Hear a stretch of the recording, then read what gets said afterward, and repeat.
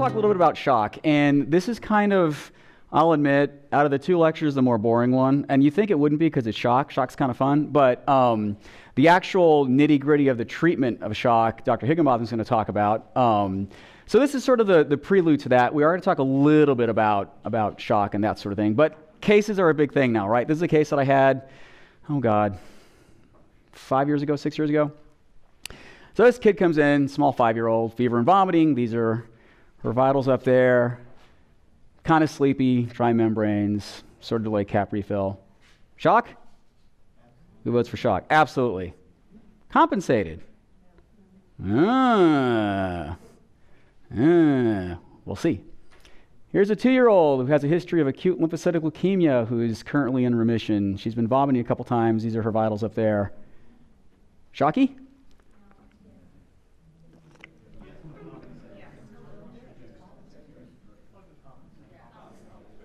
All right.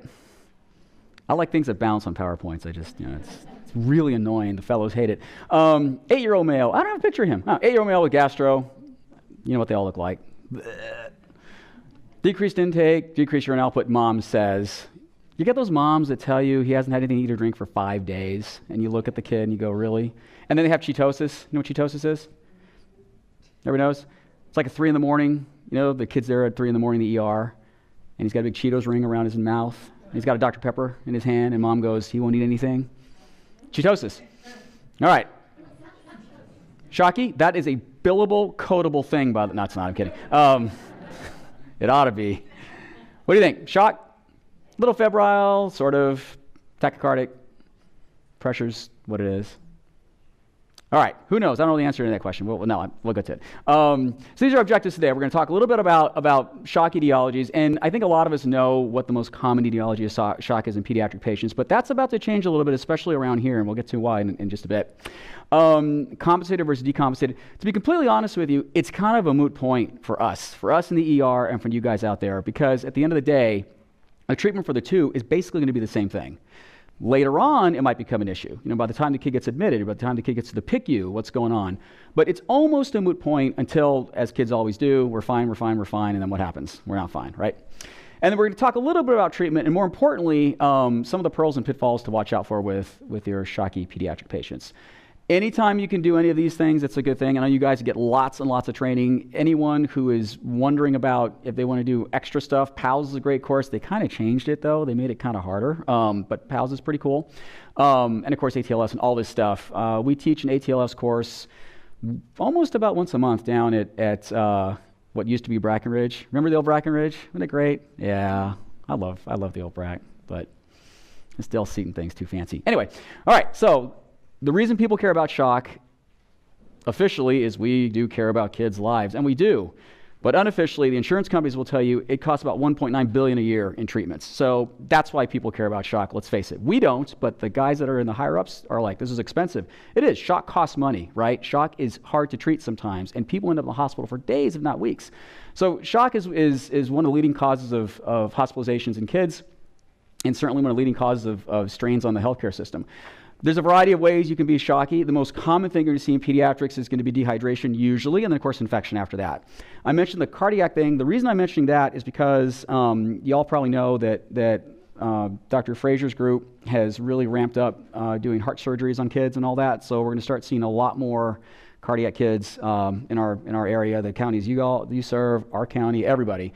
So it was nice having Dr. Stromberg here earlier because we're going to start needing a little more of that stuff for us in the ER too, and how to care for some of these heart kids. But these are the most common causes in kids, and of course, most common reversible cause of pediatric deaths, bar none, aside from injury prevention, right?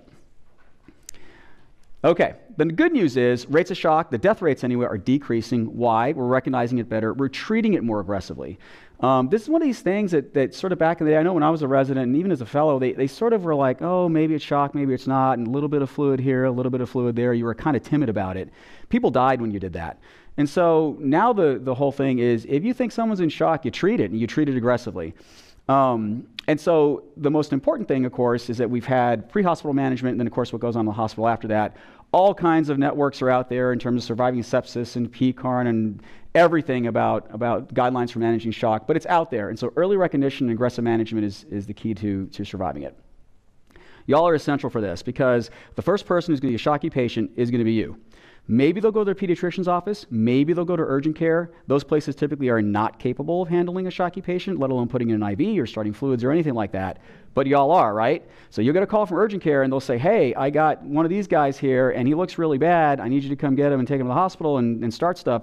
And when you get there, you guys are the ones getting the lines and starting the fluids. So what you do between the time you're on scene and getting them over to where they have to go is critical and essential. And the management decisions and the management you all perform is what really makes a big difference in the outcome of these kids. I will point out that the kid on the right up there is smiling. I've never seen anyone smiling in a papoose sport, but whatever. A couple of our residents trying to perform CPR. I'm not kidding. They actually try like that. They look ridiculous. Anyway, all right. So general principles, you got to recognize it first. That could be tricky in pediatrics, right? We all know that.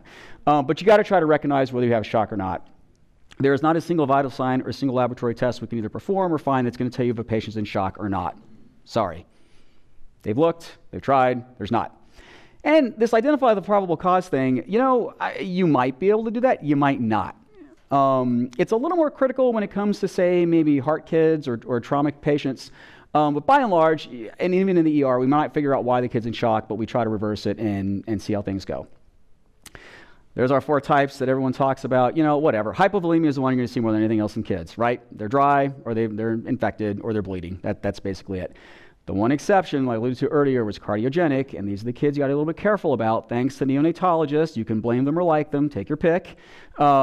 Kids are surviving with cardiac lesions that wouldn't have survived 10, 15, 20 years ago. They're making it out of the NICU, they're getting fattened up to get the repairs, and then they get into trouble between the time they're discharged and the time they get the repair done. Or they have some kind of staged repair, and then they're getting into trouble then.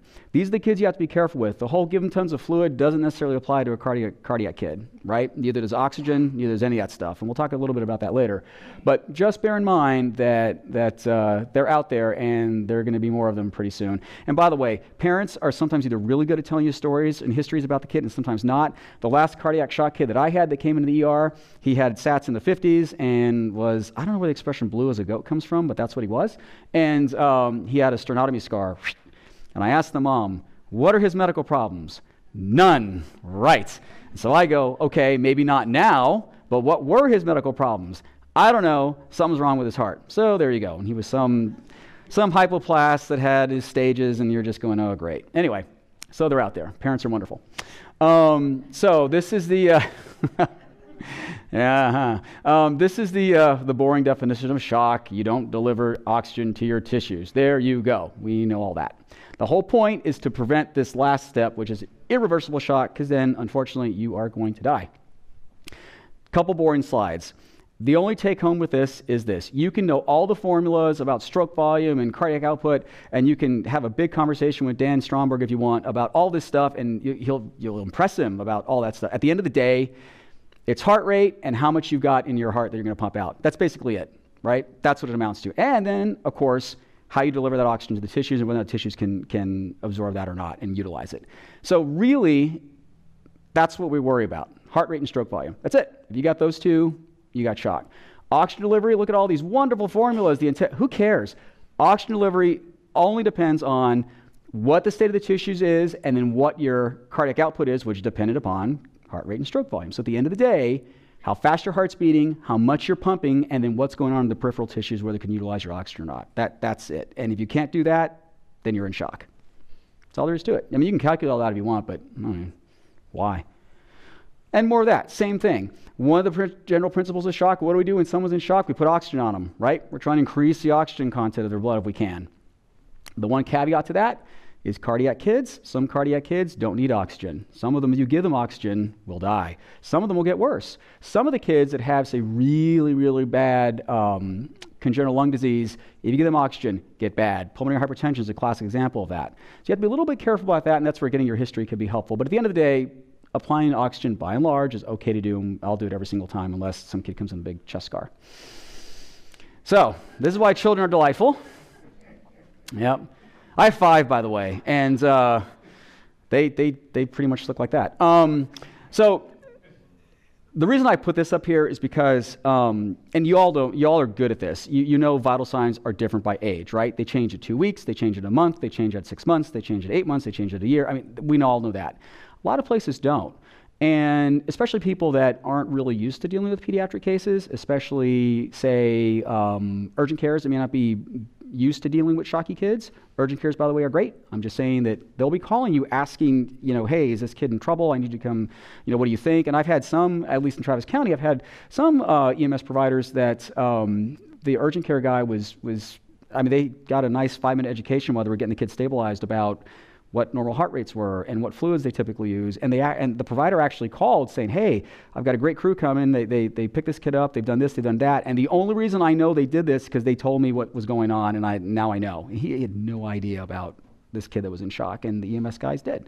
So just know that 70 plus 2 times the age in kids over the age of a year or so is a nice, easy, lower systolic blood pressure to have. And of course, this graph just is to scare you. Everything's great, everything's great, everything's great. Oh, it's not so great. And that's what they do, right? Okay. Is it easy to spot? Tachycardia.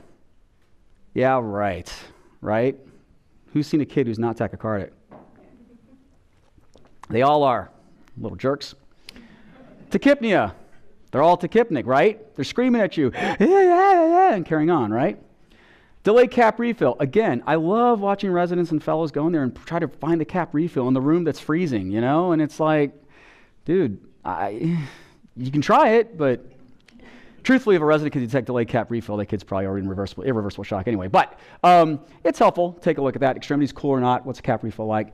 Mental status changes. To me, that's a little more of an important thing. But where, the little kid that lets you do things to them, either you got a weird kid or the kid's in trouble, right? We all know that. The whole decreased urine output, that's tough. Parents never think their kids pee, especially when they're having diarrhea. And chances are the kid probably is peeing. It's just the diaper full of poop. How would you know, right? But you can certainly ask about that. Hypotension, yeah, what happens if you're hypotensive? We all know. That's the end of the line, right?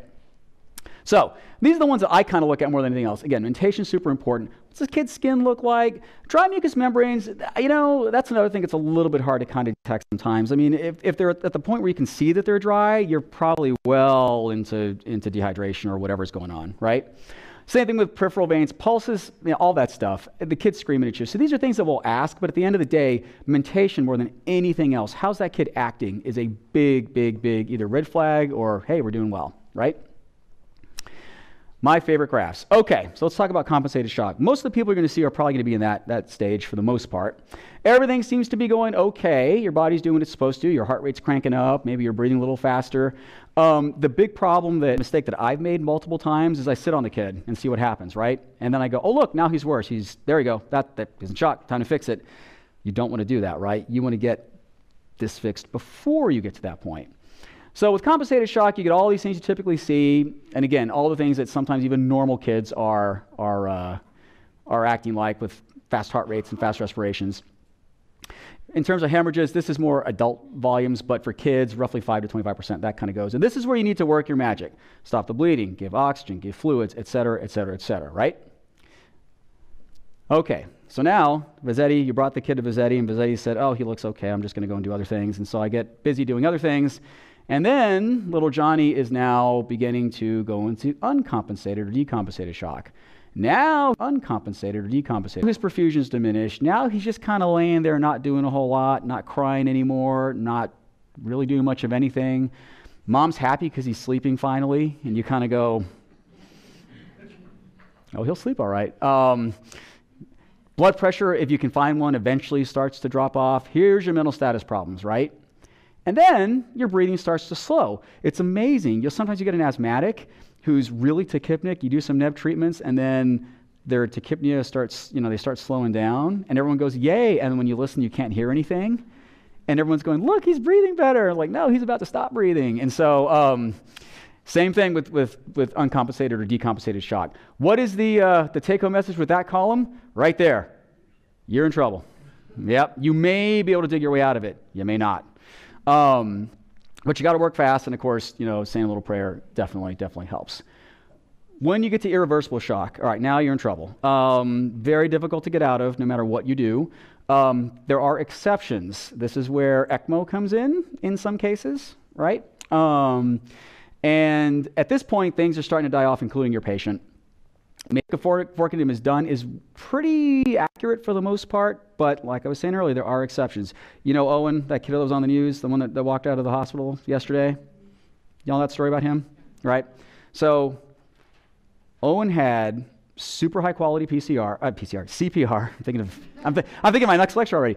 Super high quality chest compressions, and was able to get on an ECMO machine fairly quickly, and you know, he got appropriate treatment. I mean, he got tons of fluids and he got better, and that's because of the recognition that he was getting into trouble. But that's not the rule, right? A lot of people that are in irreversible shock typically are, no matter what you do, you're kind of at the end of it. So you want to avoid that. And thankfully, in most kids, in most cases, we don't get to that point. We're somewhere over here, or in between these two.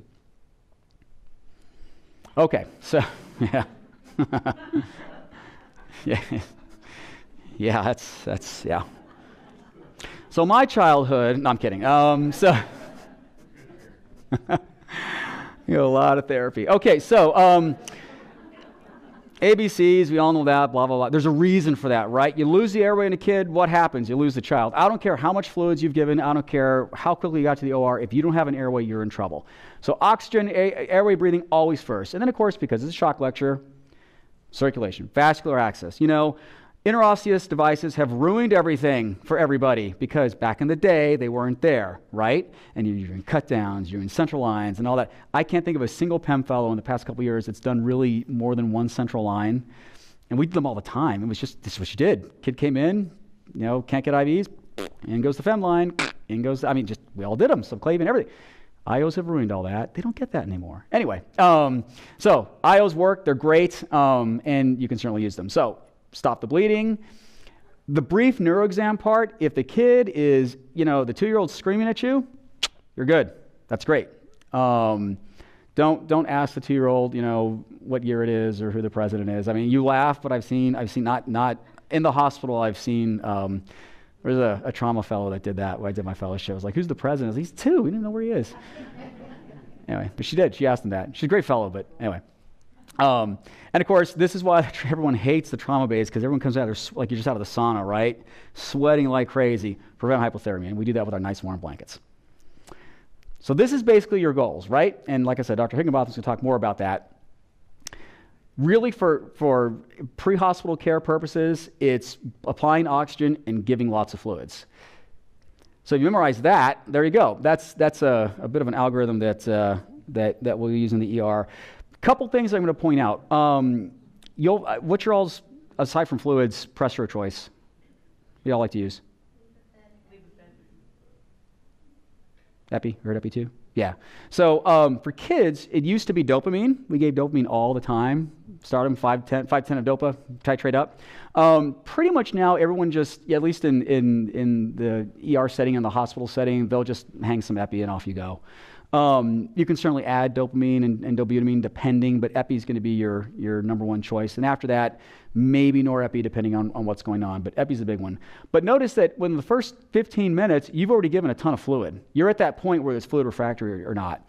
And the biggest mistake I think that we'll make in the hospital sometimes is that we'll say, let's give them a 20 per kilo bolus, and what we'll do is someone will go and hang it and set the pump to 9999999, and you know, and then walk away like this and go, that happened? You're all talking about that? Right? And everyone's like, yay, he's getting fluids. And I'm like, he's going to die. That's not what you do. So everyone now knows that you get the big old syringe, 6 cc's or whatever you got, and you push it in, and you draw some more up, and you push it in. You keep doing that. When in the first couple of minutes, you've got a 20 per kilo bolus already in that kid, slamming the fluid in. And if you got to do it again, you do it again. And you got to do it again, you do it again. So when you start hitting, you know, is that 60, 80 per kilo part, now we're thinking, probably even a little before then, we're probably doing suppressors. And of course, in the trauma setting, blood, right? That's the other thing that's different in peds. It used to be that we weren't as quick to hang blood as they were in the adult world. And you're going to find that most pediatric literature in terms of how you practice is roughly 5 to even 10 years behind the adult literature and things. Because no one, for some reason, wants to experiment on kids. I have a few they can try. But anyway, so blood, of course, you'll see that we're more apt to hang blood nowadays in the trauma bay than we were before.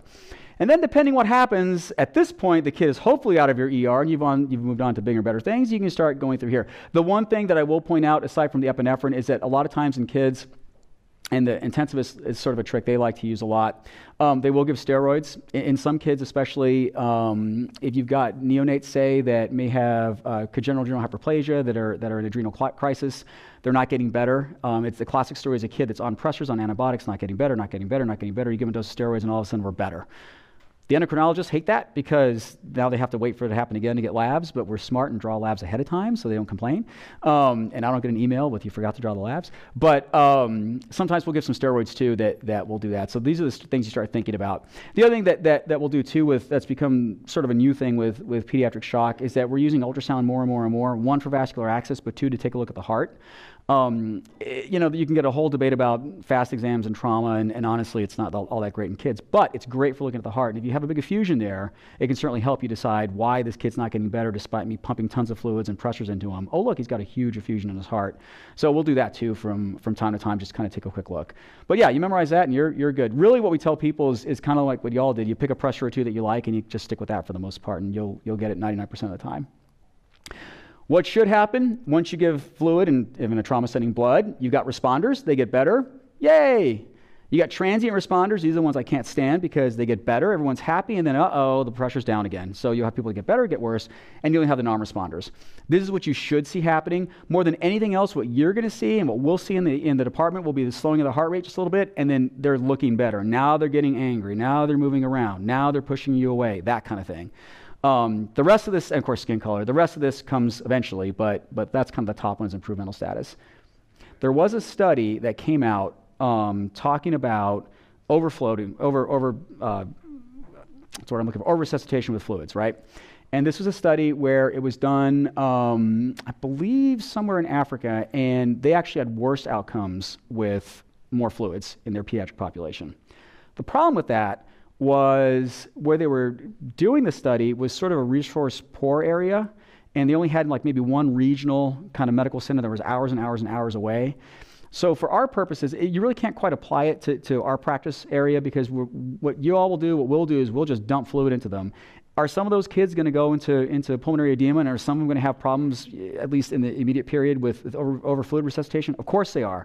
But guess what? We can always take off what we put in. And so don't be afraid to push fluids. I mean, you'll hear people talk about this over-resuscitation thing, but for the most part, you can give fluid all you want. And you know what? If you're a little bit on the plus side, maybe you're a liter up, we can always take it off. So we'd rather have more fluid than less.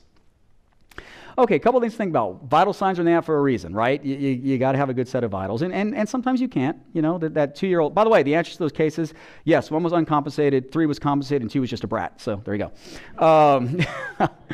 Most pediatric patients will present with the cold shock scenario, dehydration, infection, that kind of thing, right? Most shock gets better with IV fluids. The one exception are going to be your neonates, and then I would add, and I haven't yet, but your cardiac patients, right? Neonates are different because if you have a shocky neonate, it's okay to maybe do just 10 per kilo and kind of see where things go. You know, the kids under a month still will make it out of that place, out of that NICU with a heart lesion that no one knows about, and you start giving them fluid and they start getting worse, and you kind of go, oh, that's not good.